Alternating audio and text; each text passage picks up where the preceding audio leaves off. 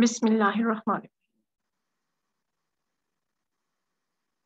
Assalamu alaikum, dear students.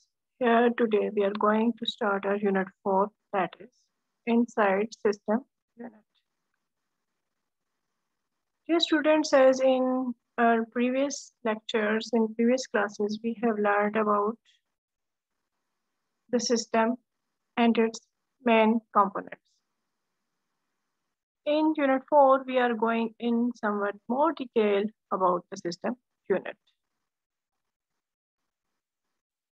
It's your main rectangular box that has all the peripherals, that has all the internal circuits inside this box, enclosed in this casing, which is known as system unit. It may include your motherboard, processors, expansion slots, cards. All internal circuits are present inside this system unit. And in this main system unit, main component is the circuit board, that is motherboard, on which all the peripherals are connected using different slots and pins. And this casing is available in different sizes and shapes. Here you can see that this is a TOR PC. Inside this PC here you can observe that we have all the components inside.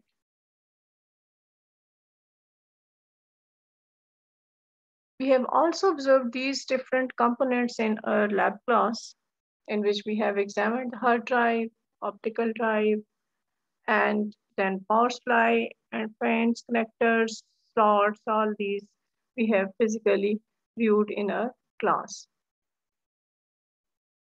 How these two main components are different from each other, CPU and system unit.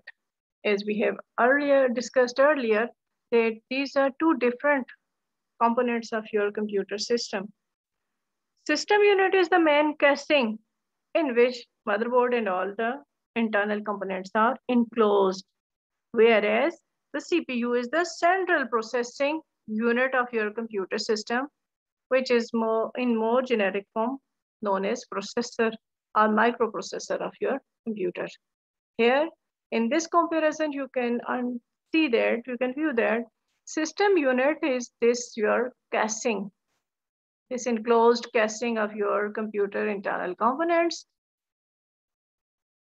This is the cache which holds all the internal components of your power supply, storage devices, all the circuit boards, including the motherboards and other components are inside this main square box. Whereas CPU here you can see that this is the chip, actually that is the brain of computer in which all the processing tasks are taken place. Hopefully now the difference among these two components are more clearer now. Central processing unit, CPU, which is also known as brain of the computer system. And in physical size, this is very smallest thing inside the computer system. And it's the CPU which assigns all the tasks to all units of your computer system to work and perform all related tasks. Here, this is the image for image of the Core i7 from Intel company. And the relative second term, that is computer casing, which is also known as cabinet, box, housing, or computer case. Usually it is constructed with steel or aluminum. The material of your casing is maybe steel or aluminum. This casing comes in two main types, desktop casing and tower casing. Desktop casing is almost old type of casing and designed to keep on the task. Here it is, the desktop casing.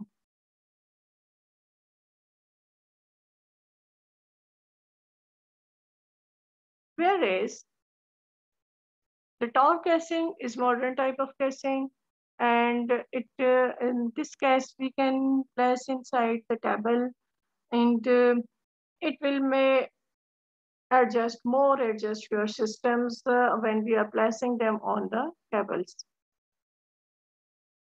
Just like here, you can see that this is the tower PC or tower system unit. When we explore the system unit, inside system unit, there are two main components, motherboard and power supply.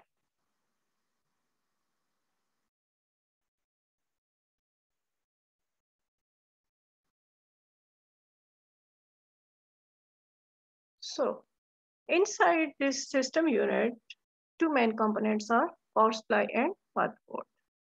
As we know that power supply is what type of component? It is actually main power supply, which supplies to the other components, internal components of the computers. And it actually changes the direct current, alternate current to direct current.